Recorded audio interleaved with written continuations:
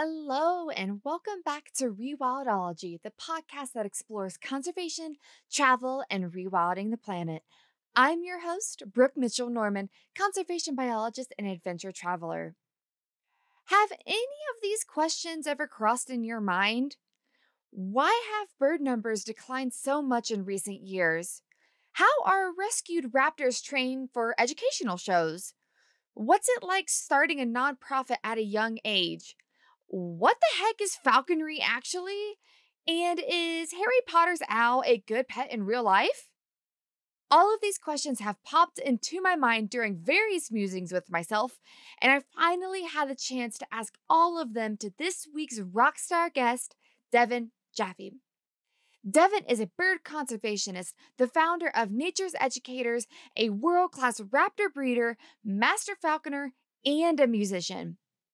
I have no idea how she successfully wears so many hats, but let me tell you what, she's absolutely crushing them all. I learned so much from Devin, and I hope you all will too. Be sure to stay tuned until the end of the episode to hear this week's conservation question. All right, everyone, on to my conversation with Devin. Hi, Devin. Thank you so much for coming on Rewildology today. We are going to have a blast because you are such a fun person. Cannot wait to just dive deep into everything you know. Just learned that you're also a musician, so we got to get there too. But before we do, you are probably the most unique birder that I know. You are a bird gal, but you do not wear the same normal bird hat as most birders do. So let's dive deep into that. How did you get into birds? What was your journey that led you into what you're currently doing? Yeah, good question. So growing up forever, I was super into dinosaurs, and I wanted to be a paleontologist since probably preschool. So I can tell you everything you didn't want to know about dinosaurs too. That's my super nerdness. So I ended up taking an internship when I was in middle school with a paleontologist that's here in town. And it was fun, but I was expecting like Jurassic Park, because you're a kid and you're all excited. And I got to go on a couple of digs, which is really neat. I got to dig out some actual bones and some footprints and things like that. But here in Colorado? Yep, actually right here in Canyon City area. And so it wasn't quite what I was expecting, because a lot of the time that you're doing work in the lab or you're doing research, which is cool, but I wanted to do more outside stuff. And so the paleontologist was the one that said, you might want to look at working with the dinosaurs of today, which are birds.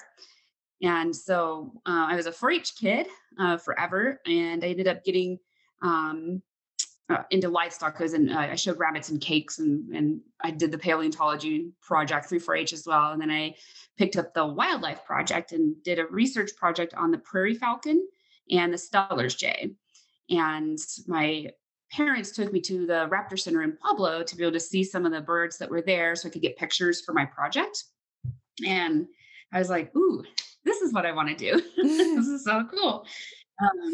And so when I got into high school, then I started doing more research and things about how you could work with birds. And it's frustrating because so many times people just tell you can be a zookeeper. And right. That's it. I'm like, that's definitely not what I want to do. Or you can be a veterinarian. And so when I got into college, my freshman year, my mother is a teacher, and there was a individual who had sent an advertisement through the school district emails about how she had just acquired federal licensing to have educational birds, and she could bring these birds into classrooms and all this kind of stuff. And so I reached out to her and started an internship through college with her for credit. And then after only a few months, she had personal changes. She moved, rehomed her birds. And one of the birds went to the Raptor Center in Pueblo. And so I actually shifted my internship over there, but was going to school in Hastings, Nebraska. So during school season, I did my internship through Raptor Recovery Nebraska, which is now Raptor Conservation Alliance. And then when I was home for the summers, I was working for the Bureau of Land Management doing range surveys and wildlife studies and things like that. And then also did my internship at the Pueblo Raptor Center.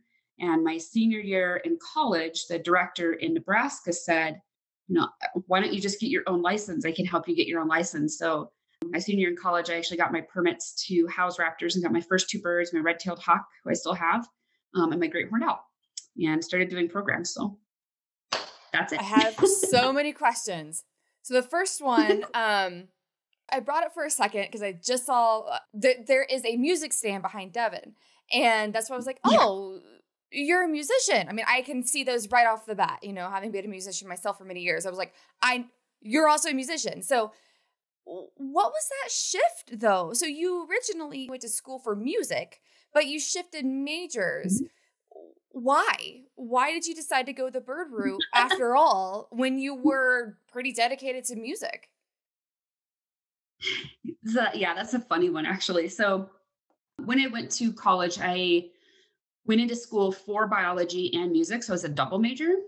And sophomore year, I had to take ear training and music theory, and I was terrible at both of them.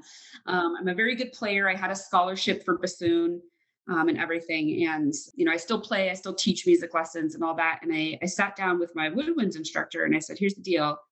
Am I actually going to get a job where I need a degree for bassoon performance to teach lessons and to play in orchestras? Or should I switch to biology? And she was kind of funny because she just like closed the music book and was like, switch to biology.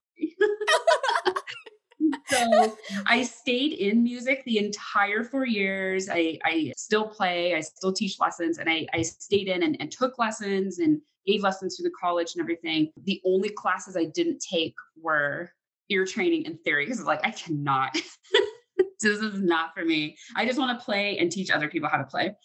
And so she was like, yeah, you really don't need a degree in music to do either of those things. So concentrate on biology. I was like, that is fantastic advice. Oh my gosh. Yeah, exactly. You're still playing and you're giving lessons, which obviously is a form of income. And you were able to focus on your biology bird work full time. Okay. Amazing, professor. So glad she said that. And because, I mean, someone else might not have said that. They'd be like, oh, what are you talking about? You 100% need a degree. Put that biology stuff aside. So, wow. That's huge. Exactly. For your path. Oh my gosh. Yeah. And it's fun. I still keep in touch with her. She, every year I go back to Nebraska and do raptor presentations. And she has now transferred and is teaching younger kids. And so I'm actually going to visit her new school in a couple weeks to teach a class with her. So it's going to be really fun. Oh my gosh. Oh, and that totally just also loving music myself. I'm sure it's a way to just, disconnect and unplug because you are a busy lady. Holy crap. So it's nice to have that art form, literally, to, decompress, unwind, read some music. I mean, I always view it as like a form of meditation. In a way, it's not actual meditation, but it kind of serves the same purpose for anybody who's artistic and musically inclined. Exactly. But yeah. So let's get back to birds. So I was like, why don't you just get a permit? I can help you get it. And you have your own license to have your own raptors. Why did you decide to say yes on that versus being like, hey, that sounds like a lot of work. I'm just going to go work for another nonprofit or something like that. Why? What was it that triggered you? Yes, I should get my own permits. I should have my own raptors. What was that thought process for you? Well, that's interesting too, because she actually told me she, was planning on retiring at some point and, offered me the position to move into, to start training under her to take her place. And, I said, it's really cool. I'm very flattered, but she runs a lot of the rehab stuff and I don't have interest in that. I think that's a very important thing, but I don't want to do it. I only wanted to do the education and teaching portion. And so I thought, maybe I should just start my own organization and see where I can grow. And, she said the same thing. She's like, in your area where you live, nobody else is really doing just that. So you might have a niche there. So that's why. Nice. And so this is how Nature's Educators came to be. Is that right? Yeah. Oh my gosh. Yep. Okay. Well, let's dive deep into nature's educators. Okay. So you're in this area in Colorado where there's no one else doing what you're doing. So how did you start? What's like the mission of nature's educators, and like what year was this? How long has the nonprofit been around now? So I founded it my senior year in college, which is 2008. And when I tried to move back from Nebraska, I was moving back in with my parents for a while so I could save up money to get my own house. The city that I'm in doesn't allow raptors to be kept in your yard. And so I had to spend 6 months petitioning the city council and getting a whole bunch of signatures and doing presentations and all this to be able to change the code. And I was able to change the code for the city. Wow. So now, yeah, so now they allow birds here with a license. And so I got the city license and was able to build the enclosures and stuff and start. So I started just with word of mouth, just, hey, I've got these two birds, and come, to your class or your 4-H group or your scout group, whatever, and talk about them. And word of mouth was huge. So I started expanding and growing. And, during this time I worked for the Bureau of Land Management. And so I worked there 4 10s, so 4 days a week. And then the other 3 days I went and just did as many programs as I could and just tried to build it up, build it up, build it up. And yeah, kind of just went from there. In 2010, I had a personal career change because, of course, I wasn't getting paid through Nature's Ed. All the money goes back to, care for the animals. And so in 2010, I moved up to the Aurora area, got a license there. And because that city actually does allow it without anything too crazy, got a license there, expanded. And then in 2015, I found a property that was able to be rented out, renovated and rented, which hindsight's 2020. That's a whole different story. But Douglas County does not allow what we do and still doesn't. So we had to do an 8-month use by special review kind of deal, go present in front of people. And so now we rent a space there with the use by special review license. And then in 2020, beginning of 2020, luckily before all the craziness started happening, my husband and I were like, I can't keep driving. I do the bird show at the Royal Gorge Bridge 7 days a week, 4 times a day. And so I couldn't keep driving back and forth from Sedalia to Canyon City. And so we bought a house down here again. So kind of like complete circle, and then moved all the flight show birds and everybody down here. So it's been a Nice. process. On your property then? So like all the Nature's Edge birds are on your property? Yeah. So the organization has always been housed on my property, and even the facility that we rented in Sedalia, I lived on. So I always liked that just because, it's a security thing. Oh, I can imagine. Has anybody tried to do anything? Has anything happened? Or Yeah. Oh my gosh. Do you have stories? Yeah. So people are crazy. We have had people come up to every property that we've been on, and they'll try to like look in the enclosures and try to like go in and take pictures and things like that. And now, mind you, this is private property. So these people have to drive through these no trespassing signs and all this to get it. And when I lived in Aurora, we talked to the city, and the city actually let us use a fake address so that we could still get mail and things, but it actually went to the city. So yeah, we've had some interesting people. And so now where we are down here, we are way far out in the middle of nowhere. So it takes people a process to get here. We've got gates and cameras and all that kind of stuff. So Oh my gosh. Yeah, that sounds insane. I can only imagine. Are they just like, what's their motives? Why are they trying to knock on your door?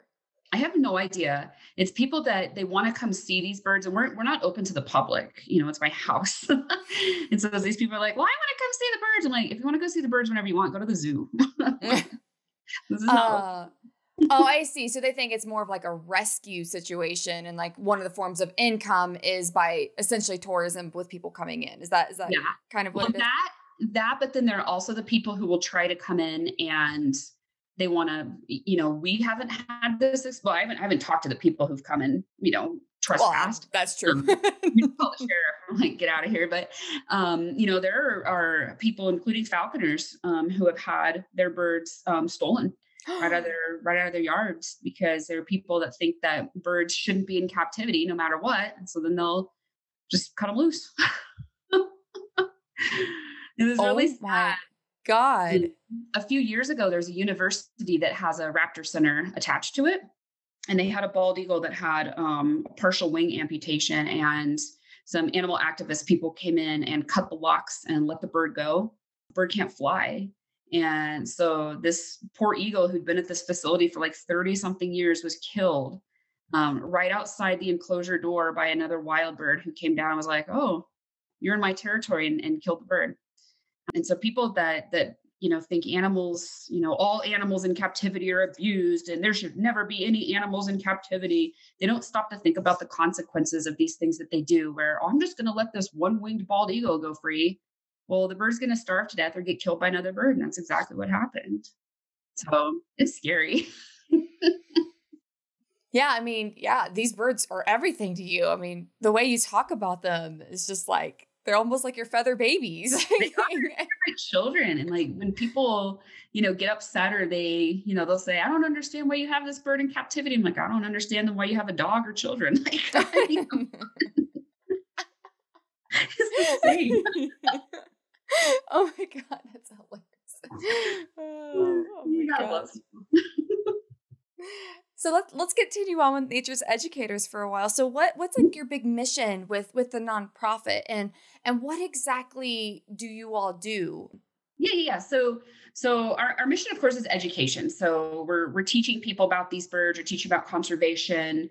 Growing up, I had observed wildlife presentations and things like that, where people come in and it's constantly negative, where like, "People suck, the world's falling apart, there's not really anything you can do about it except turn the water off when you're brushing your teeth," like Yeah. stupid stuff like that. And I was like, "God, there has to be a better way." And so our big thing when we do all of our programs is we have people leave with at least 3 things that they can do personally to help birds in the wild. Because so many times conservation is represented as like, wind turbines are terrible. Well, what's the typical third grader supposed to do about that? Or power poles have transformers that aren't protected. Well, what's a second grader supposed to do? And so our whole thing is like, well, let's talk about things that everyone, including children, can do. So we do a big thing with that. And what we do is we go out to, schools, libraries, nature centers, festivals, events, and we take our animals with us, our birds. We have mammals, reptiles, amphibians, everybody. And we go out and teach about, dispelling wise tales. For example, people think that you can't touch a baby bird because the mother bird's going to smell human scent. And like, God, guys, come on, basic biology. Or like, we teach a lot of invertebrate programs because there's not a lot of folks that work with those for outreach. And the whole, "Ooh, the most venomous spider in the world is the daddy long legs, but it can't bite you because its fangs are too small." And I'm like, "That's not even a spider. So let's start with that." That's another one of those like basic biology facts here. So our big thing is to dispel wives' tales at the same time as, having people understand how to identify these animals and how to get along with them in their area, and the things that they can do to help them. So a Wow. little bit of everything. I love that. That is so powerful. I mean, that's my exact motto as well. Like everything you're saying, I was like, yes, yes, yes. I'm like Yes. cheering you on, but over here, because I'm the exact same way. Doom and gloom has gotten us nowhere. Yep. I mean, everyone, I mean, honestly, like if somebody feels that there's nothing they can do, why would they change? Why would Yeah, exactly. anybody change? Why would Yeah. anybody change? I mean, all the way from the top leaders, all the way down to like you said, a second grader. If no Mhm. one feels that what they do, their decisions make a difference, then they're not going to change. And Yeah. even just like a tiny behavior, and also celebrating the small wins too. And I think that people overlook that as well. Like if you're not this, and this, and if you don't do all of these things, you're the devil. And it's just like, Exactly. Yeah. fuck you. Like, Yeah. I mean, we're going to get into it and just about falconry and hunting and stuff like that. But like from like a diet standpoint, I know a lot of people are really adamant on like diet changes, and which I completely understand. But at the same time, like me, I've learned I can't be a vegan. Like I can't with Mhm. my body type, I literally can't do it. And so every single time someone post very demeaning stuff online, it's like I feel attacked personally. Yeah. And that is not how you get somebody to come to your side or even to like plant that little seed in their brain that might grow into something, you know? So Mhm. Yeah, it's yes. very frustrating. And so that's why our big thing is to get out there and show that, there is something that everybody can do and that conservation is not difficult. And it shouldn't be that, oh, the end of the world is coming because you drank water out of a plastic water bottle. It's like, come on, you guys, you got to get people excited about it. And if always just negative, negative, negative, then everybody's going to be negative. So nobody's going to make a change. Exactly. Exactly. Because no one's going to feel like they could do a difference anyways. Exactly. So what are some of those tips that you love to share, or the ones that you find yourself repeating the most? Yeah, so we have 3 that we usually say that are easy because anyone can do them.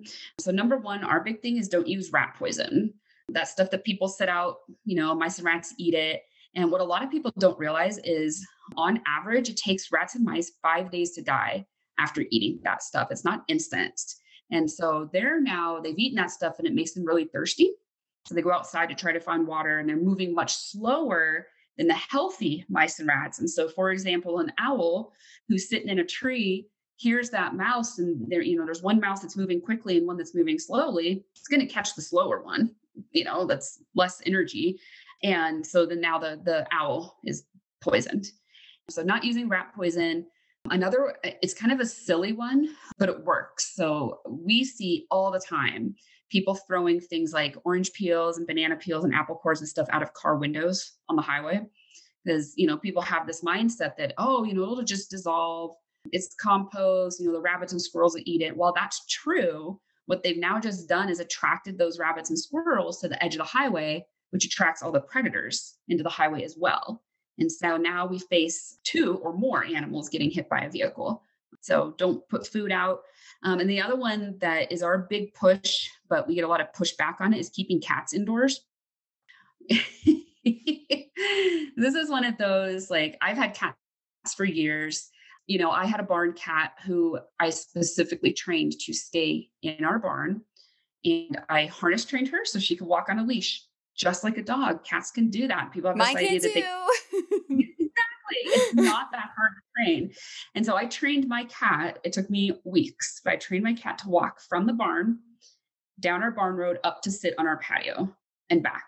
She never went off of that path. She never killed anything outside the barn. So she stayed in the barn and would catch the mice that came in, but never anything else. And we were also always outside whenever she was out there. And then we'd have house cats forever. But we have these people who have this mindset that, well, my cat roams the neighborhood, but I know that my cat doesn't kill anything. I'm like, that's such bullshit. I'm sorry. But if your cat's running around through the neighborhood, unless you have a GoPro on it and you're watching it 24/7, you have absolutely no idea what that animal is doing. And cats are predators. Cats kill thousands and thousands of animals here in the United States every year. We are also very against, or I should say, I am also very against this program that a lot of rescues are doing, where they trap these cats and they bring them in and spay and neuter them, and then they release them. So while, yes, that prevents the population from spreading, it has still introduced those animals back into the ecosystem for them to continue killing everything. And it's so frustrating, but we get a lot of pushback on that, from people that are quote unquote cat lovers. And I'm like, I'm a cat lover too, but I want to make sure my cats don't ingest poison. I want to make sure they don't get hit by cars.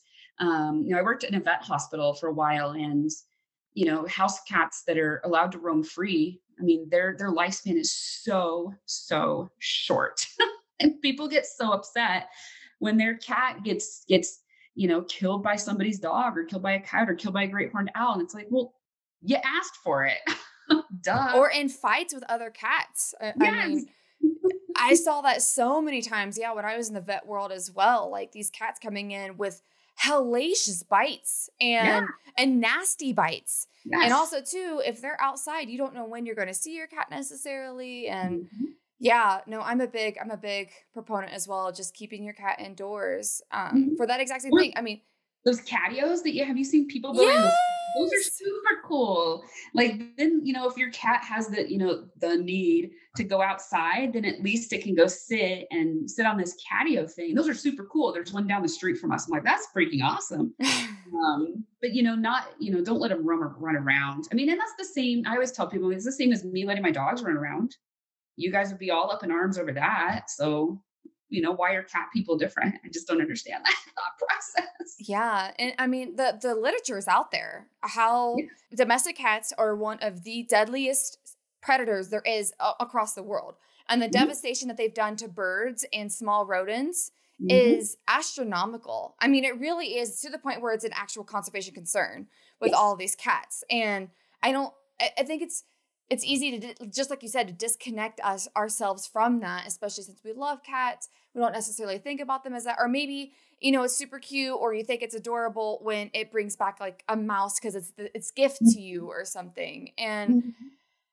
uh just think of Yeah. how many other things it's killed and other birds and stuff. And it's just coming to a point, and they're really good at breeding. They're really good at making babies.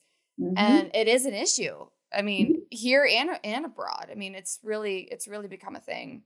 Well, and something that people fail to remember is that when cats are running around outside and they're killing things like mice and rats and even prairie dogs and rabbits, fleas or other parasites get on those cats and they bring them right back into your house. And then, people are exposed to plague and they're exposed to tularemia and they're exposed to hantavirus. And it's like, where did this come from? Oh, yeah, you have a cat running around outside bringing it right back to you. Duh. Yeah, yeah. And also I could definitely see that as well. Like, um, having been in the vet world and having had dogs previously, I mean, you do get, anti flea and tick and all of these anti parasite stuff, but you don't really see that with cats necessarily. And I mean, they're warm blooded, fuzzy creatures just like dogs. Yep. And a flea doesn't care. It's just like, wow, No. look at that warm body. Let me just hop on Yeah. that thing right there. And then, of course, it comes back inside. You pick it up and you love on it. And you put your face in its fur because you love your cat. And then now you're exposed to whatever it was just out in. Yep. Yep. Common sense is not common. Exactly. I have like a little leash. It's because Joplin is our cat and she's harness trained. Yeah. And we have like a little patio and stuff. And she is adventurous. So we do have to like keep her on her leash and stuff. So, Yeah. but it's nice. I mean, so we both get to enjoy being outside, and we take her on little walks, and Yeah. I don't know why, but she loves to eat grass. And so we'll just Yep. go out to like some grassy areas, and she just chomps down and coughs a little bit, and she loves life. She's like the Yeah. most spoiled thing of all time. I did the same thing. It was fantastic. My cat was like, "No, this is great. I'll just walk around on a leash neck just like a dog." Yeah, exactly. I just don't think it's just near as common practice. So maybe people just aren't real or don't even know that you can do that. Yeah. 'Cause, yeah, but you definitely can, and it's very fun. Yeah. It's adorable. No. And it's very rewarding. I mean, once you get, you're like, I have trained this animal to walk with me right next to me in a safe way for everybody involved. Super cool. Yeah, I mean, even well, you're in Colorado too. There's even been some hikes that I've gone on where people have their cats and stuff. Yeah. So you can definitely do that too. It can be your adventure partner. We haven't quite got to that level with Joplin, mostly because she's pretty young and COVID and like things are just weird right now. So she's not an adventure kitty yet. She doesn't have an Instagram or anything, but Yeah. we'll work on that. That's next. That's next. Oh, yep. Joplin just roaming nature safely on a harness Safely in a roam. backpack where she can't eat anything. Yay. Aw. Awesome. So let's get back to nature's educators for a little bit longer. So from your personal experience, I mean, how has it been like running your own nonprofit? What are some of the highs and lows that have come with that? Whew, that's a good one. So it's been really exhilarating and it's neat to watch. I started this in my parents' backyard with myself and two birds and no money. And now here we are from 2008 to 2021. We do about 1,000 outreach events a year. That's insane. Our organization has 32 raptors plus all kinds of other animals. And I actually have the ability to pay myself and pay staff. We offer internships. We've had people from all over the nation come to do internships here. So, seeing that, and now people know who we are. It's funny because my husband and I can go down, to the brewery or to the winery or whatever, and they're like, "You guys are the bird people." Like, better than being the crazy cat lady, I guess. But, that's a neat thing. The lows, though, there are people that will take horrendous advantage of you. I've had people who are like, "Well, I thought you did all these programs for free." And I'm like, "Well, we can't. Like, we can't do a program for free. That's how we pay to feed our animals, which is horrendously expensive." And so people will get nasty sometimes. We've had other organizations who have come after us. There are other organizations here that I don't know if they're upset or if they're jealous or what's going on. I don't want to get too much into that. Who have written nasty letters to us, who have sent nasty emails. We had one organization who publicly posted a nasty article about us.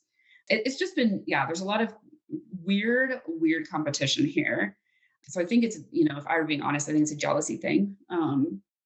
But it's also frustrating sometimes. You have volunteers that will start, and we are very, very transparent about, read everything on this volunteer application before you start. We only require 12 hours a month. Like, that's nothing for a lot of people.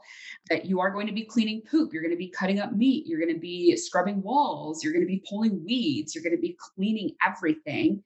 And only a small portion of what you're doing is going out and doing programs. And that's for us as staff too. I'm out there scrubbing, poop off of walls and changing gravel out and cutting astroturf and fixing perches and doing all that. We're a very small percentage of what I do is going out and doing programs. And it's just, based on the times that you have. And so then we get a lot of volunteers who will start and are like, "Well, I didn't realize I'd have to be scrubbing shit." And it's like, well, you're an animal organization. What did you expect? Or we have volunteers who, it's like a competition where they see this individual handling this bird, but they don't get to handle that bird yet. And I have a very, very particular way of training people to make sure that the animal that they're working with is comfortable and to make sure that they're comfortable. And people have this like push, like, I have to hurry and get to people have an obsession with owls. So I have to hurry and get to the owl. I have to hurry and get to the owl. Or eagles, like, I have to hurry and get to the eagle. And it's like, well, very few people do I ever train on eagles. Simply because that's a whole different world of permits and everything else. But when I hold people back from working with the next bird, we have tier systems. You go through this tier and then this tier and this tier.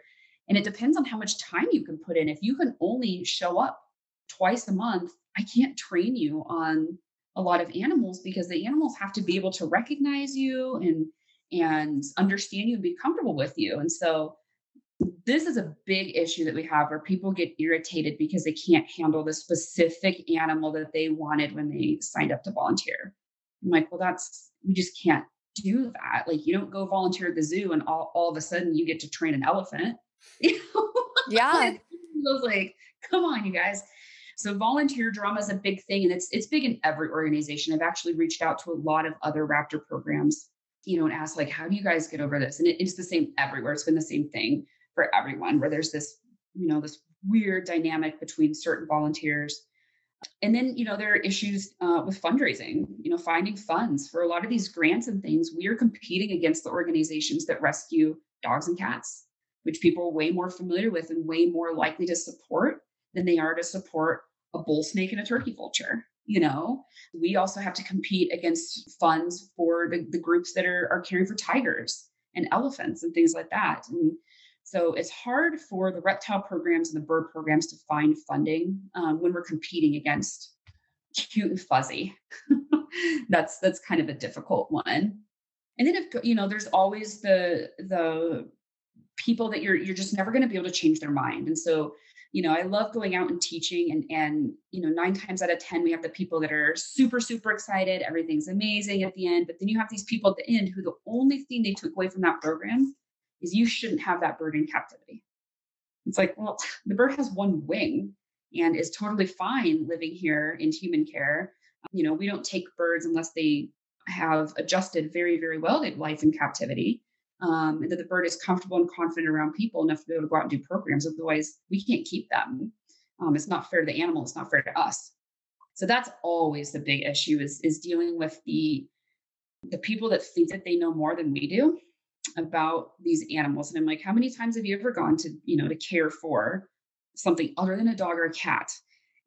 Domesticated animal. And so you get the folks that are, well, I don't think you should have that bird. I'm like, I don't think you should have a social media account. To be quite honest. So that's a huge, huge stressor. And we just, even more over the years, it's become more and more intense. So every time we do a program, we have to walk on eggshells around people. There's so many facts and information that I'd love to give, but we have to be careful because you have all these people who just have this idea that they know more than those of us that are the actual experts know. And this happens every day. We call them the Facebook degrees, where these people are like, well, I read an article on the blue whale once, so I clearly am a marine biologist. I'll get on and post this stupid stuff. Like, no, you're so wrong and you're spreading lies. So that goes through with, I think, all topics in the world, but that's a huge, huge deal that we have to deal with, is these people that just don't understand why we have these animals, and they don't want to take the time to understand that we are out there trying to help with conservation. They just think that animals shouldn't be in captivity. So that's a big, big one. Well, so since you do have a platform right now, I don't know if any of those people are going to listen to this, but if someone is on the fence, what would you like to say to them? Well, so there are a few things. So I want to make sure, people understand, like the very first bird that I've acquired, I still have him, Aries, my red-tailed hawk. Someone shot that bird. The red-tailed hawk is nicknamed the chicken hawk. And people have this idea that all they do is come down and kill people's chickens, which, could they kill a chicken? Sure. But again, least amount of energy to gain the most amount of energy. This bird's going to go kill the mouse that's coming into the chicken coop to eat the chicken food before it kills a chicken. And so this bird unfortunately was shot. And somebody saw him kind of hopping through a field and jumped out and grabbed him. He's got permanent metal pins now in his wing, so he can't extend that wing. And I feel that it is our responsibility, because a human shot this bird, it is our responsibility to care for this bird and bring him in. And because this bird adjusted well to life in captivity, which means the bird is not stressed, the bird eats on his own, he bebops around his enclosure, he plays with his enrichment, he gets to look outside in the sun all day, he's got a veterinarian that cares for him, he doesn't have to struggle to find food or anything like that, and he lives with other birds. So he has social time and everything. So he's got a roommate named Felix, and they're best buds. They sit next to each other. That's adorable. And so he's so cute. And so I know that this bird is comfortable living the life that he's living. And I want people to understand that it's so important that we give these animals another chance, because we're the ones that messed up.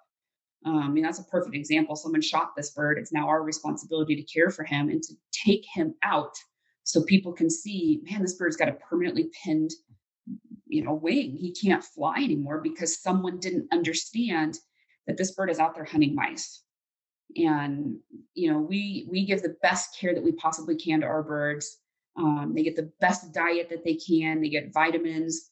All of our birds have enrichment items that are changed out regularly, if they use them or not. Some birds are like, what the hell was that? Get that. I don't like that. Other birds are like, woo, this is fun. We also, some of our birds, like the birds I've got down here, we rotate their enclosures every so often, so they get a different view. They get different roommates to see if they like, not all birds are social, but some of them like to hang out with friends. So we, if they want a friend, we put a friend in there. The enclosures are cleaned every single day. They get fresh water. We have veterinarians that can come on site and see these guys. They're vaccinated against West Nile. These birds have better care than most humans do. I was going to say, they sound like they got the life. Oh my God. Yep. And they don't have to work for everything, where, these folks that think you just shouldn't have that bird in captivity. Well, there's only two other options. You're telling me that I should euthanize this bird, or I should cut the bird loose to be killed by another predator out in the wild. What a horrible, horrible death. If this bird can adjust well, to captivity, to which they do, otherwise we don't keep them, or we send them to display only. Why not grab that opportunity to be able to go out and show people that, no, it's not okay to shoot raptors. No, it's not okay to throw food out of your car window. No, it's not okay to use rat poison. So that's my huge thing, is to getting people to understand, just take a second, stop and think about these animals in captivity. Now, are all animals in captivity treated as well as ours?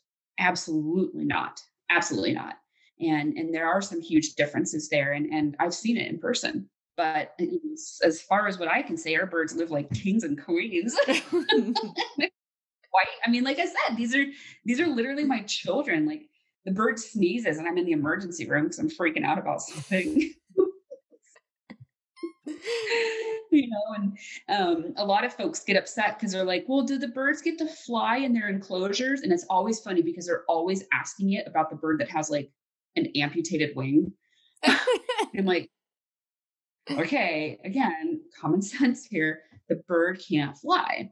And so, for example, we do have a handful of birds that have wingtip amputations, and they've adjusted well to balance. But all those birds have stair steps and ramps and all this kind of stuff, so they can bebop around and get up and look out the windows and all of that. And all of our enclosures are designed to U.S. Fish and Wildlife standards for that particular bird species, for that bird's handicap, everything. And sometimes people were like, well, the bird's enclosure is really, really small. And I'm like, okay, well, this is a screech owl that's like 4 inches tall. I don't think it needs to live in a 50 by 50 enclosure. Like, yes, they have all that freedom in the wild, but this bird has a crooked wing and can't fly.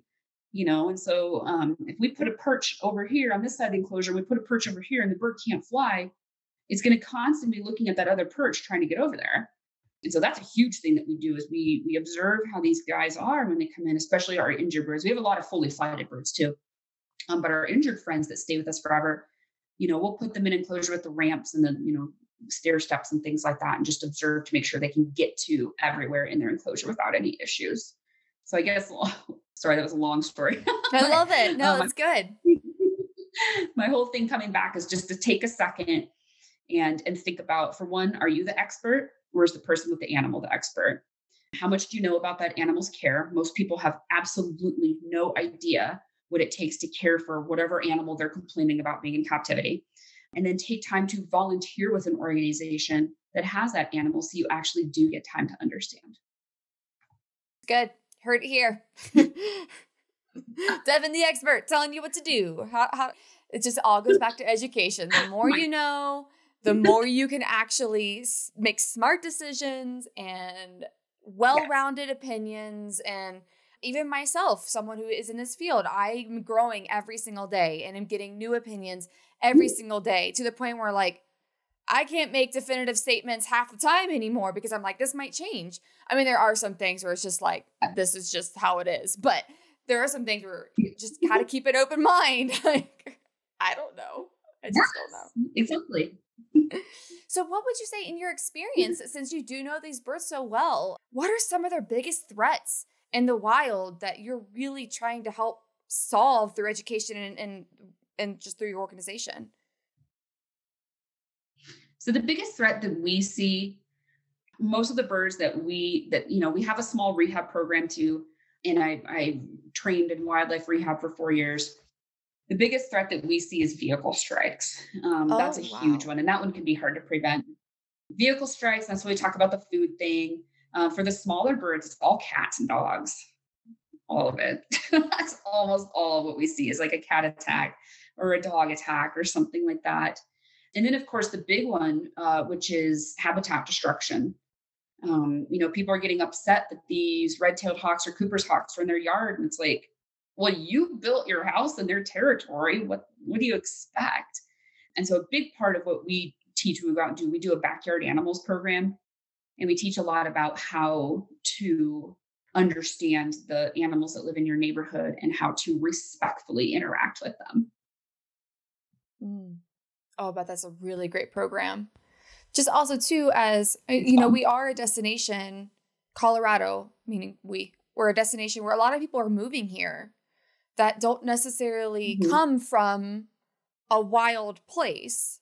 Like I grew up in freaking BFE, middle of nowhere, and I've always been very in tune with, wildlife and stuff like that. But not everyone that moving here is. And everyone's like, I just want to be in nature because it's good. We all need to be in nature. We've been so disconnected. And I think a lot of people are realizing that we need to reconnect. But That means that if you're building your 500,000 plus multi-million dollar home in a mountain lions territory, and if you're going up north in grizzly territory, in moose territory, in wild birds, this all comes round to it. They have nowhere else to go. You are putting your house in there, Mhm. and it should be. I mean, I wish that we could almost get like the real estate industry involved and be like, teach your clients that you are moving to this area. You are going to encounter Mhm. this wildlife. Educate yourself. They are not the enemy. If Yeah. anything, you're the enemy. And learn Mhm. how to live with them. So there should be like a whole campaign Mhm. on that. Learn how to live in Yeah. Colorado. A whole thing on just that. Learn how to live here. They're not the enemy. If anything, you want them there. They're going to, they're going to naturally eat your mice. They're going to naturally eat these pests, the mosquitoes, all the stuff. You want them. You want them. Mhm. And just, That's the thing. People tend to only want the cute and cuddly animals. So when something like a snake or a badger ends up in their yard, they freak out. It's this. Unfortunately, we're never going to change that about humans. It's the cute, cuddly aspect that people love, and everything else is a threat when they don't realize that it's the human being the threat.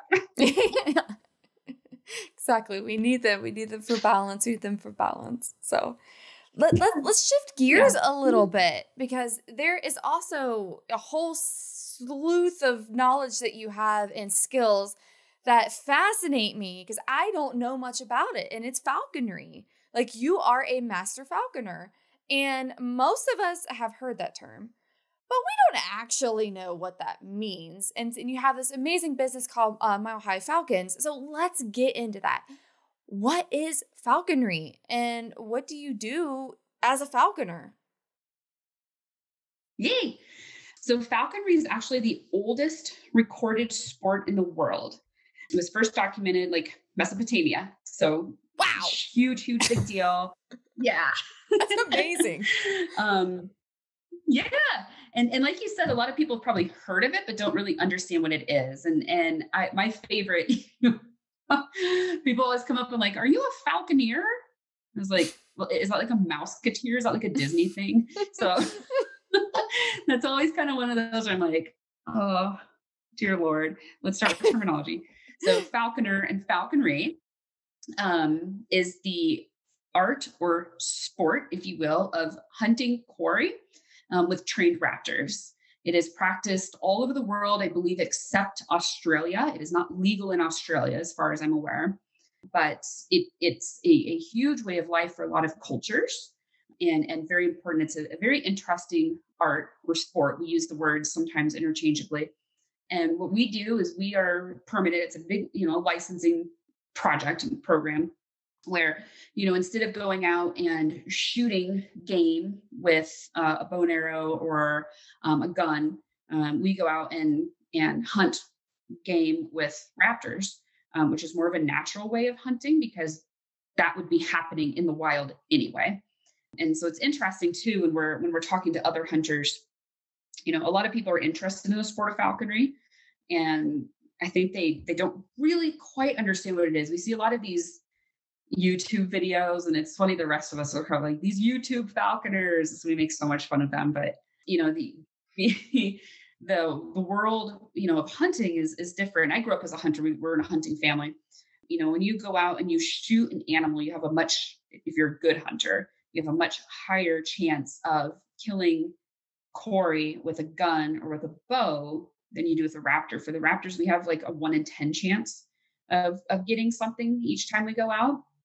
Where, a rifle, if you're good, you have a 10 out of 10, and bow and arrow, I think you have a 8 or a 9 out of 10. I can't remember the numbers.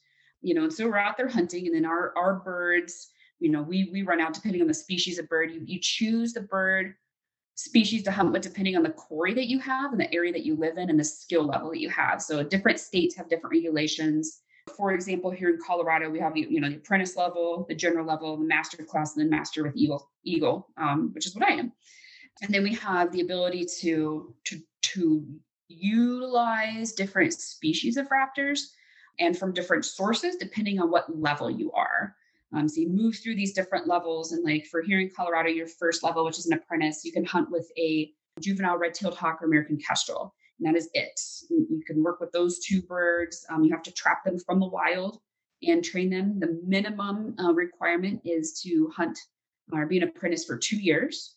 And then you have to have your sponsor sign off on you so you can move to general class. In general class, you can have 3 raptors in your care, and it can be a few more species and from different sources. And then master class, you can have 5 raptors and even more from there. And then master eagle class, we have the ability to hunt with eagles. And so what we do is we train our birds to understand that we are not scary because, this red-tailed hawk is a predator and this human is a predator. So now we have 2 predators that are working together, which is kind of interesting. And then some of us also use dogs. So now we're introducing a 3rd predator into this group. And we, get this bird to understand that we're not scary, nothing bad's going to happen, nothing's going to pop out. So we go through what's called the manning process, or training, essentially. We get the bird used to us. We get them to start gaining trust and understanding that if they come to our glove, food magically appears, which is so exciting. Predators. So predators are very, very simple-minded. Again, we're conserve the most amount of energy. But we want to gain the most amount to be able to keep conserving energy so we can go out and hunt. And humans are the same. Humans are a predator, whether people like to accept that or not. We're a predator. And so we can understand that. Like, I don't want to go, walking around outside looking for stuff when I can just call Domino's and they can bring it to me, Exactly. Chipotle, let's go. Bring me my bowl. So exactly. So it's kind of like the same thing. We were like, okay, we want to conserve that energy so we can use that energy up later on. And that's what these birds are doing, where they're like, oh my gosh, I just jumped to your glove and food is here. This is so cool. So we get through this whole process. This can take days. It can take weeks for some birds, depending on the species. It takes months. And then we get to the point where we have flying free. When we have them flying free, we're training them to a lure, which is like a piece of leather or something on a string. We use it as our insurance policy. So the birds come to that lure. They know that there's a huge meal on that lure. So we can slowly move the food amount down and down and down until they're just coming to the lure with no food on it. And then we get them to the point of killing game. And we want to train these birds to kill the specific game that we want to hunt. When you bring a red-tailed hawk into captivity, naturally, it's already been hunting mice and rats. Well, the whole point of falconry is a hunting sport. So we want to eat the prey or the game that bird catches. I don't want to eat mice and rats. So I want to train that bird to hunt. I mean, to each his own, but I want to train that bird to hunt pheasants and quail and ducks and rabbits and hares. And so we work them through that process where if you go out and catch a mouse or a rat, we take it away and we make it kind of a negative association. Like, you don't get a reward for catching that mouse, where, oh, we caught a rabbit. You're going to get a reward, a big reward for catching that rabbit.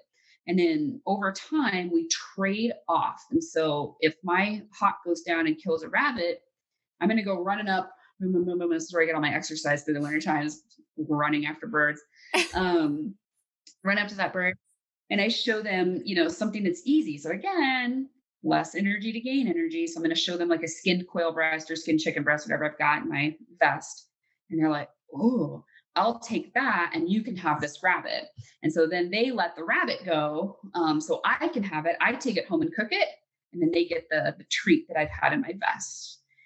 So falconry is a very interesting sport. It is just not always portrayed accurately, especially on YouTube. We have a lot of people that will come and be like, I'm interested in falconry because I saw such and such video on YouTube. I'm like, oh my God. I'm like, well, let's start completely over because it's not accurate in any way, shape, or form.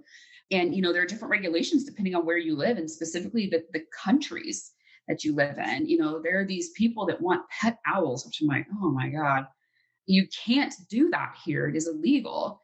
But if you live in certain areas of Europe and Asia, you can have them as a pet. And so what people don't stop to realize is that when you look at these YouTube videos of people petting and loving on owls that are living in their house, they don't look that YouTube video isn't from North America. It's from Europe or Asia or somewhere where you can have them as a pet. And so that's another big battle that legitimate falconers are always having issues with. It's like, no, this bird is not a pet. No, you can't just have a pet owl. These are working birds. We have a partnership. So yeah, there's a whole bunch of different kinds of birds that we can hunt with. I've hunted with a lot of different species. There's a lot of different ways that you train them, and then of course, the area that you live in. Like here, I live in southern Colorado.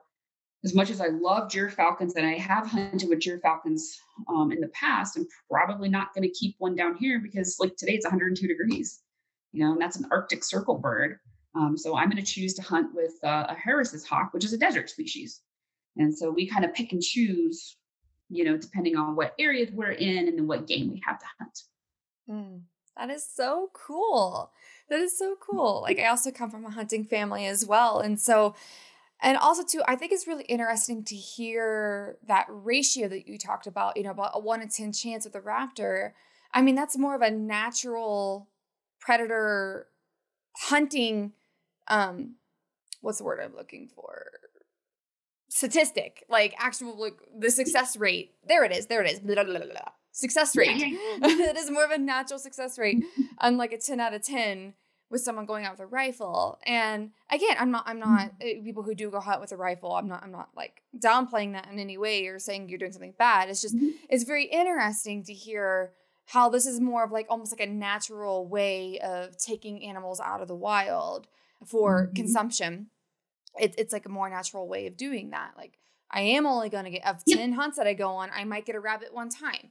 And I didn't know that. Like that's really, really interesting. So how do your birds come to be? Is this like where mile high falcons come in? Well, I guess no, we're not going to get to that question yet. How did you get into this?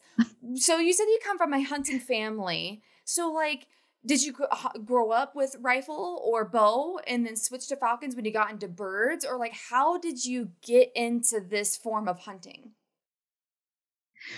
So my dad growing up was friends with a couple falconers and would go out with them and stuff. We didn't, we just saw pictures and things like that. And when I was in high school, I got pretty into it when I was doing my 4-H project with the prairie falcon and Steller's jay. And I knew that it would not be responsible for me to get into the sport until after I'd already graduated from college and have a house and all. And that's one big thing. Like I won't sponsor anybody unless they already have all of their own stuff and they have a stable job and they have a vehicle and all that. And I know some falconers will sponsor their own, whoever they want, but we all have different preferences. And my deal is you have to prove to me that you have the time, the finances, and the dedication to actually do this sport. Because me as a sponsor, my job is to make sure the sport continues in a sportsman-like mannership, as well as, we're caring for the bird.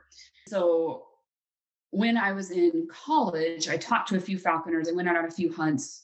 And I'm already flying education birds, so it wasn't that huge of a switchover.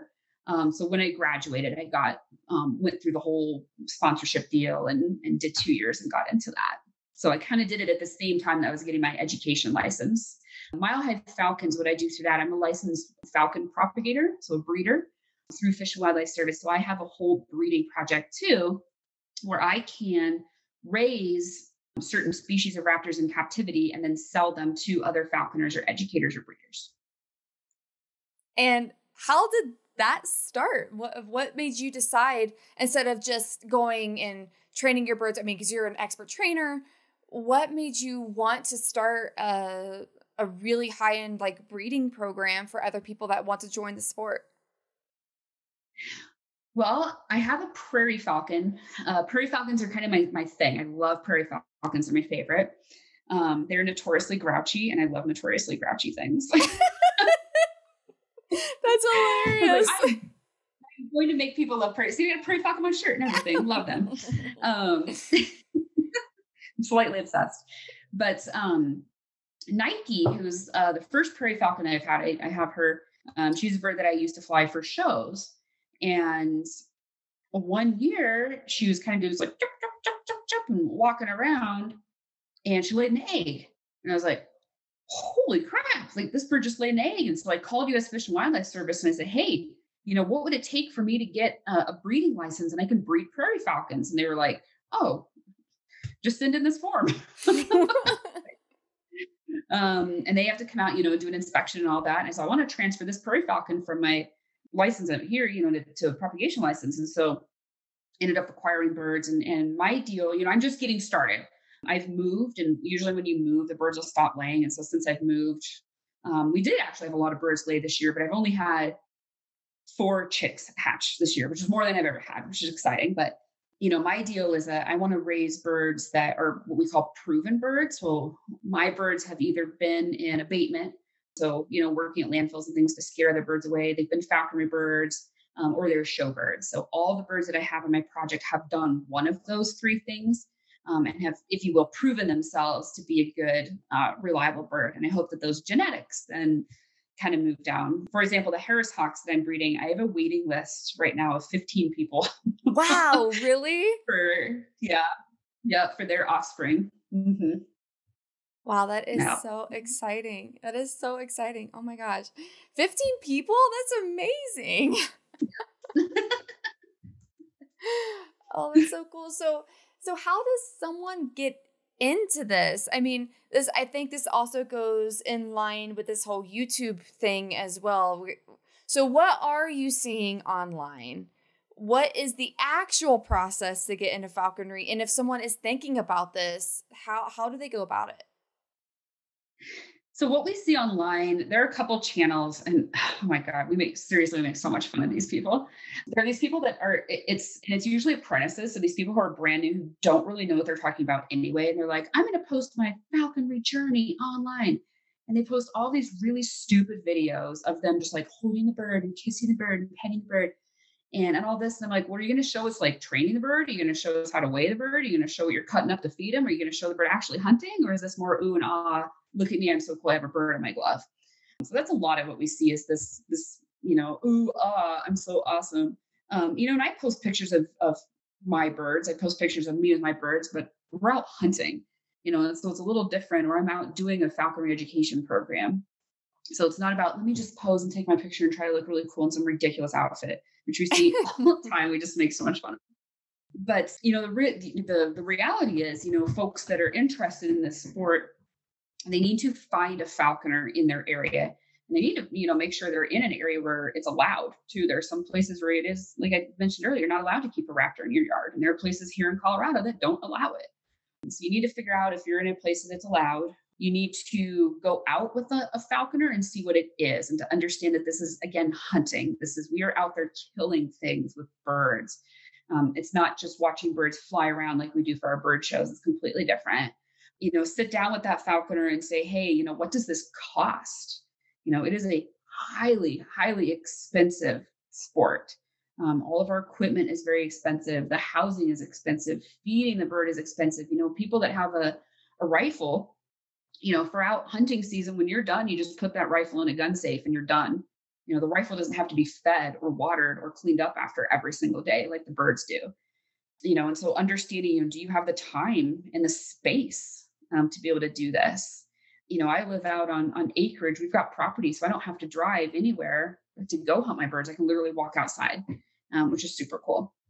So I'm lucky in that aspect. You need to be able to find areas to hunt. And then what you have to do is you have to take a test, and you can do this in different order. You can find a sponsor to study with, or you can take the test first, and it doesn't matter which way you go. So some sponsors, myself included, like people to take the test first to see if you've studied and you've read everything that you can. You have to pass with an 80 or better through the state. You have to go to a state office to take the test. And then after that, you can find a sponsor. And people need to understand that folks don't have to sponsor you. They can say no. So don't be upset. I've told no less than 60 people no. I have sponsored 4 people in my entire falconry career. 4. Wow. I have all these people that come out and then they realize, oh my God, the rabbit is screaming because the hawk is grabbing him. Like, that's what Mother Nature is. I hate to show you this, but if you're squeamish about this, is not the sport for you. Not at all. Or people that are like, well, I don't really have a backyard. Can you house my bird? I'm like, absolutely not.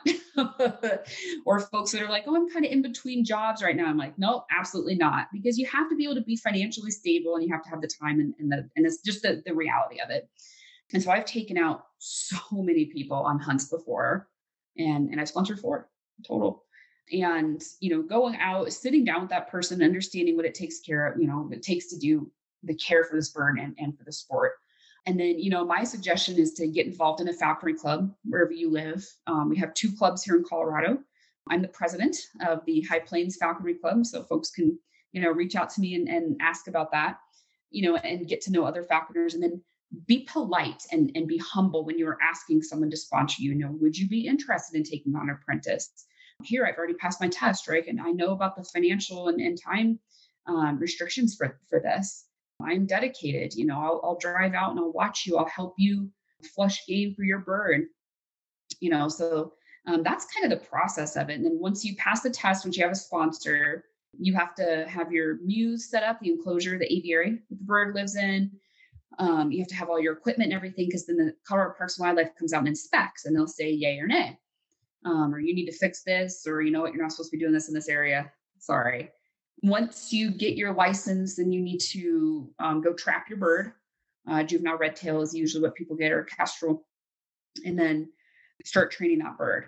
You also need to get, your other licenses if you're going to be hunting waterfowl, or if you're going to be hunting cranes, or if you need a HIP number, the Habitat Impact Program, I think is what that stands for. I can never remember. All that kind of stuff. So there's a lot of other stuff you have to do. And then you have to maintain all of this stuff too. So my suggestion is to avoid YouTube, reach out to an actual falconry club, find someone who will take you on a hunt, and be understanding when people say no. I had a couple ask me maybe a couple months ago if I take them on a hunt. And, for one, it's not hunting season. So my birds are all molting right now. They don't want me to touch them right now anyway. And, I said, you know what, I don't know who these people are. I don't know. And so I said, you know what, I'm not interested in this time.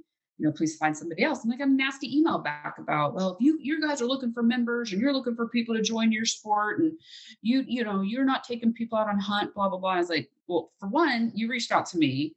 And for two, I'm not going out and advertising, yeah, be a falconer. Come on, join me. Like, for the most part, falconry, we have a group of us, say my falconry is for me.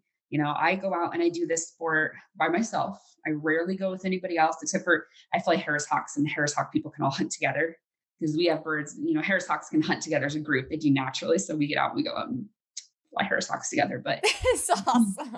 It's a little different than the rest of us. The most people, you're out there by yourself, and I don't necessarily want people tagging along and slowing me down or slowing my birds down.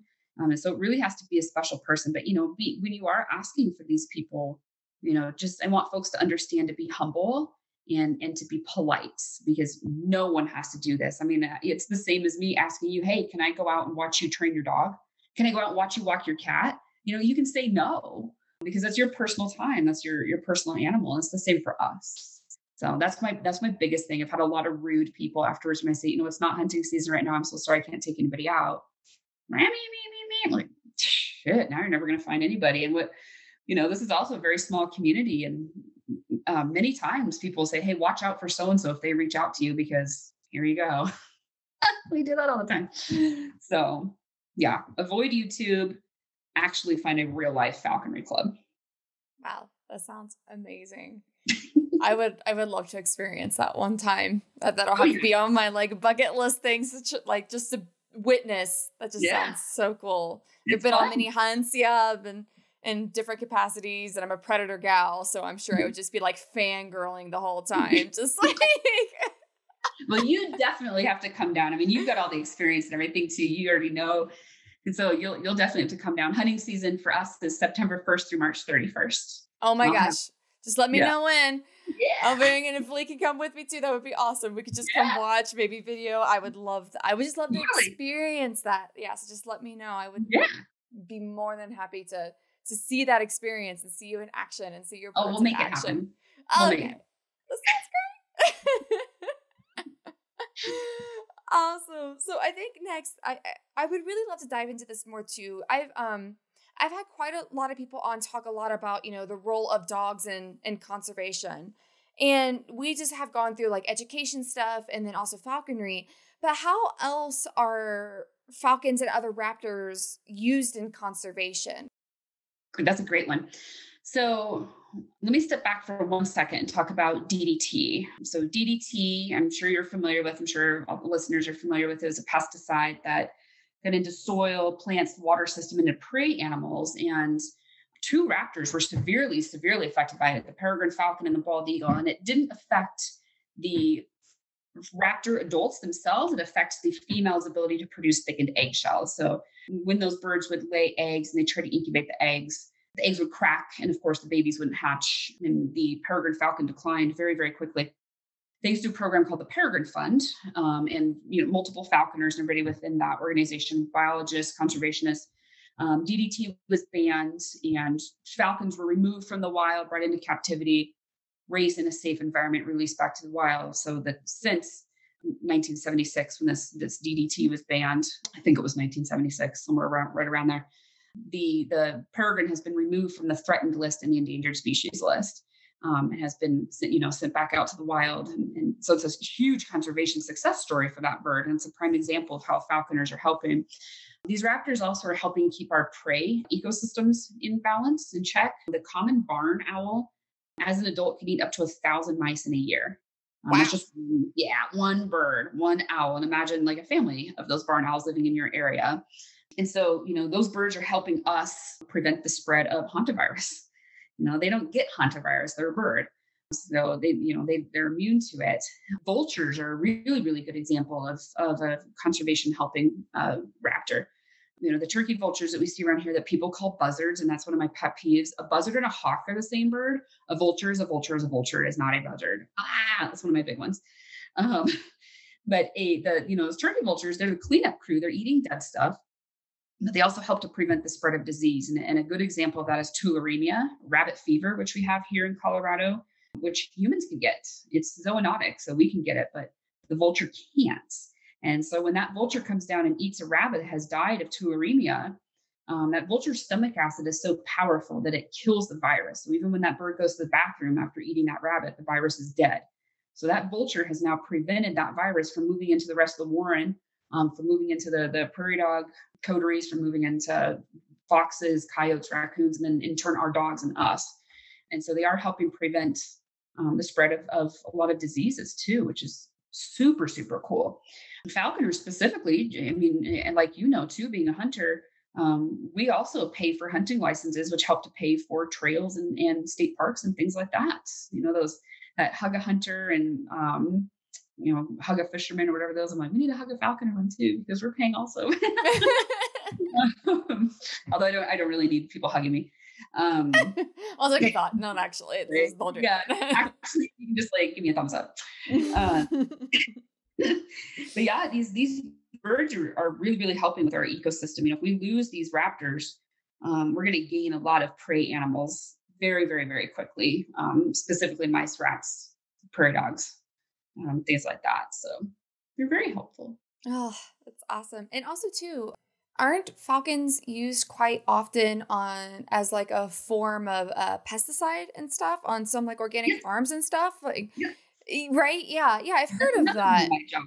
Oh, you do that too? Yeah. Oh my gosh. I would love if you could briefly describe what that is. Yeah. So I also work for a company called Wings Over Colorado, which is the only falconry-based bird abatement program in the state. And what we do is we have trained hawks and falcons that we take to landfills, to farms, to airports, things like that. And we fly our birds around. And the difference between the abatement birds and the falconry birds, our abatement birds are not trained to kill anything. They are literally just trained to make big circles or to fly from that point to this point back to us over and over and over. So for example, I've got a hybrid falcon, a prairie peregrine hybrid that I take out to landfills, and I let her go, and she flies up and she flies in big circles above me.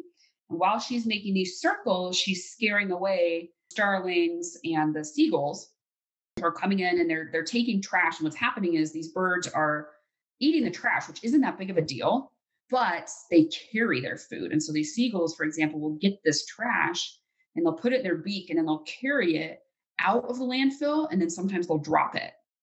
And so we don't want trash, being removed from the landfill. And so, this bird, her name's Layla. Layla will come out and she'll circle around, a couple big circles, and all the seagulls are like, holy shit, a falcon, and they take off. And then they'll leave for the rest of the day, sometimes 2 days in a row, because they're like, man, you don't want to come over there. That falcon is over there. We got to stay away.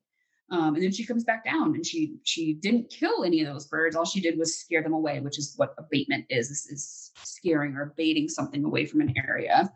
Yeah, so that's another thing that we can do. And then there's no poison involved. There's no, any of that kind of stuff involved, which is super cool. That is so cool. That is so cool. I just love how we're getting so creative in the conservation world nowadays. Like I said, going back to like the dogs, like anti-poaching dogs, I've had someone on about that, like scat detection dogs, like all these different conservation programs. And also too, now using falcons, it's the same thing. And they're significantly less invasive. How else are you going to find stuff? Or how else are you going to scare with things? You're going to scare it, possibly hurt it. Some other things, how else do you, present absence study? You flip over rocks. That's devastating habitat, or like something can smell it out, like it's just using these tools, these partners, essentially these conservation partners, to help with whatever it is we're studying. I mean, like that's that. We don't want trash everywhere, but we also don't want to hurt these animals. So let's just scare it. And I'm sure she loves it. I mean, Layla's probably flying free, and she probably gets lots of tasty food. She's like, this is the freaking jam. I don't have to hunt one of those birds and kill it and all the work that's involved with that. I just get to like, woo. Oh, that is wonderful. So I'd love to always, now that we've chatted for a while and have gone so much in your story, which has been so fun. Let's switch back to you. What do you think is your like ultimate goal? When do you think you'll have reached success for whatever that means to you? That's a tough one because, my ultimate success, so I have different goals in my life. My one goal was to become a master falconer with eagle class. And so I have that. I actually have my golden eagle. I just got her a little over a month ago. I'm very excited. So I with falconry, your goal should always be moving. It should always be moving forward. And my goal is to always just be better, be better, be better, be better. And talk to others and learn, like, how can I train this bird better? How can I make this hunting experience better? How can I catch this specific kind of quarry? So that should always be moving forward and always expanding, at least for me. For my propagation projects, I always want to be able to produce birds that people are excited to acquire and be like, oh my gosh, you know what? I really want one of Devin's birds because I know that those birds are phenomenal. So I want to get my name known that, oh, Devin's got those really cool Harris hawks, or Devin's got those incredible prairie falcons and those amazing Barbary falcons. So, I want to get to there with that and always be expanding that, be able to grow. And with the education world, this is kind of the sad reality of doing conservation education. We will never be able to reach our goal. And the goal, of course, is to conserve all, wild places and all wildlife, and that will never happen. And I hate to make it sound negative, but that's the reality, of the world that we're in now. Is for all of us are constantly climbing, this hill where the rocks are always just constantly sliding. And so you're always staying right about in the middle. You will never, ever reach the top. You'll hopefully never go back down to the bottom, but you're never going to reach the top. And that's just the sad reality. So my goal with that is to be happy, which I am, be happy with the people that we can reach and the programs that we can push forward in hopes that we, educate the 1 out of 15 people of like, oh yeah, I'm not going to spit my gum out on the sidewalk anymore because songbirds might come down and eat it and get sick and die. So as long as we hit that one person, that's fantastic. And so, being, understanding it. And I push all wildlife and conservation educators to understand this, that you've got to be happy with doing what you can with what you've got. And we have this world of people who no one's ever going to, stop using plastic bottles, or no one's ever going to just stop, throwing trash. We have these people that just, or people that are disconnected and they don't understand like these things are actually happening. So the goal with that is to constantly keep, at least sliding in the same spot on that mountain that you're trying to get up. And with the understanding that you might not ever actually fix all the problems in the world. And we can't at this point, it's too far gone. But keep getting people excited to try. So that's the mad reality of wildlife and conservation education. So Feel sad. you there. Yeah, you Feel get you there. I so feel you. I so feel you. It's like this constant battle of like, do I just drink my sorrows away? Or do I stay sober and do something about it? I mean, it really is. It's like, yeah.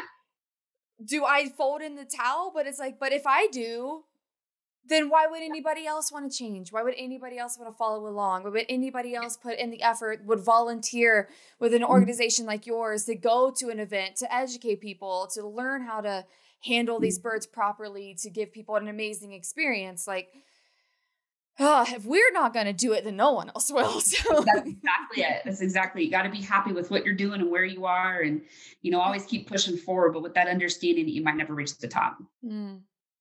So that's great. I think this ties so well with my next question, and because you just gave so much. But if you had any advice, because you have so much amazing experience that you have, if there's anybody listening, there's one piece of advice that you would love to give them, what is the big takeaway that you would like to share?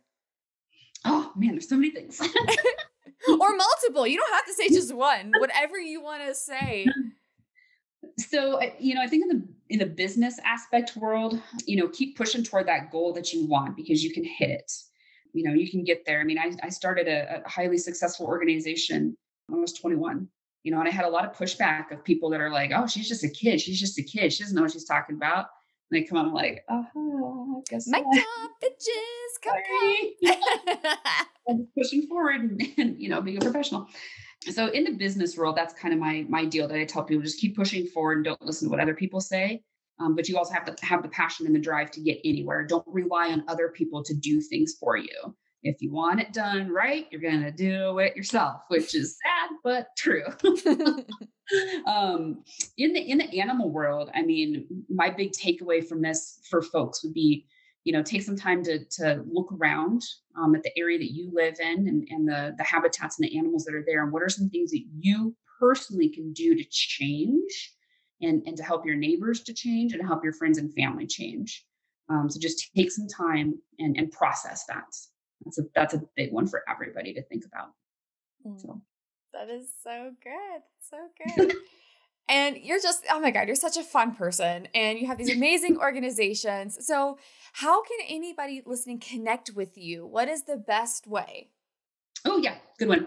So our organization, Nature's Educators, is just natureseducators.org. We have our information on there. We have Facebook page, all that. I have milehighfalcons.com and then highplainsfalconers.com. People can reach out to me. My email address is Devin, DEVIN .j@natureseducators.org. Anybody is welcome to reach out and ask questions about wildlife or about our programs. And we operate a lot off of our program fees, but also donations. So folks listening, if they can't come out and volunteer or anything like that, but they want to help support our efforts, those donations go back to help feed our animals that are out there working really hard to continue conservation efforts. So that'd be a huge one. We're always looking for donations and sponsors and programs. If you book a program with us, we'd love to come out and talk about all the fun creatures. Oh, that's so cool. And is there like a calendar or anywhere to know where a show or presentation is going to be at? Yeah. So we list, I'm busy, so I'm not always really good at putting the calendar updates online, but we do have an event calendar on our website. And then for our big public events and things, we post those on our Facebook page. Okay. So we'll have those on there too. That's good to know. So if anybody's in wherever in Colorado or in Denver, I know that your team has been at multiple events that I've been at, which is so fun. I think just at Rhino Week, somebody was there at the Ironton Distillery. I was actually there repping the podcast. It was like my first time like an in-person event. It was so cool. I mean, there weren't many people there, but I was really excited. We do stuff like that all the time. Like last night we just had we call it Wine and Wings. We did a fundraiser at the Holy Cross Abbey Winery out here and brought our birds out and did a program, and people were super supportive. That the Abbey is donating some of the proceeds from last night. The Florence Brewery here is super supportive. We do fundraisers with them all the time. Wow. And then we have our big annual fundraiser coming up. And the Birds of Prey soiree this year is called Feathers of Fury. So we have a different theme every year. So this year's theme is post-apocalyptic because last year sucked. We're doing that. And it's October 2nd from 2 to 9 p.m. It's free admission, but there's stuff there for purchase, food and drinks, and our silent auction, all that. And it'll be down here at our brand new public nature center in Florence. Wow. So for information on that, we have our website, natureseducators.org. They can look at the nature center and the events and all that on there too. Oh, perfect. Perfect. Yeah, I'll definitely make sure we blast that out. Because luckily this is going to go out before that. So we'll totally pump that up. This sounds amazing. Oh my gosh. Sounds like, yeah, that's awesome. That's awesome. Is there any question that I didn't ask? Is there any last thing that you really wanted to make sure that was shared that we just somehow didn't get to? No, I think this is so good. This is cool. We covered like literally all aspects of everything that I've got going on. So I love it. I appreciate it. Thanks for having me too. I really appreciate that. Awesome. Well, thanks so much, Devin. This has been so much fun. And I cannot wait to get your story out there. Yay. Thanks. Wow, we hit so many various points in that conversation, right? So for this week's question, I would love to ask you all this. For the bird life in your area, what is the biggest issue they are facing? What work is being done to conserve them? Do any species of raptors live near you? And if so, how do you feel about it? Send me a DM on Instagram with your answer at Rewildology or post your response in the Rewildologist Facebook group. I'm looking forward to hearing from you. Hey, thanks again for listening to this episode of Rewildology.